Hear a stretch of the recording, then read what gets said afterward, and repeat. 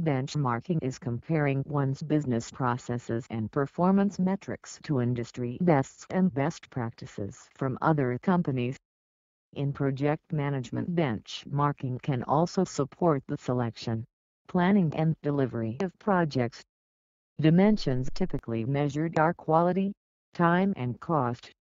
In the process of best practice benchmarking, management identifies the best firms in their industry, or in another industry where similar processes exist, and compares the results and processes of those studied targets to one's own results and processes. In this way, they learn how well the targets perform and, more importantly, the business processes that explain why these firms are successful.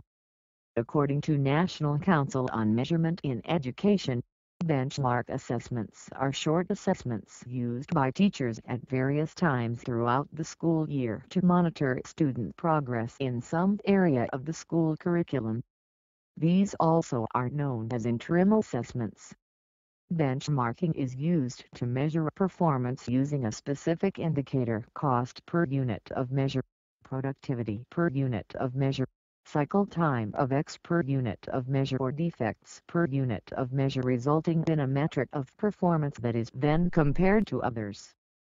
Also referred to as best practice benchmarking or process benchmarking, this process is used in management, which particularly shows VEMR strategic management, in which organizations evaluate various aspects of their processes in relation to best practice company processes, usually within a peer group defined for the purposes of comparison.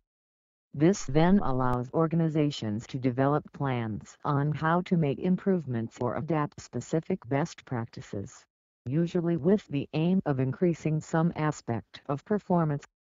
Benchmarking may be a one-off event, but is often treated as a continuous process in which organizations continually seek to improve their practices.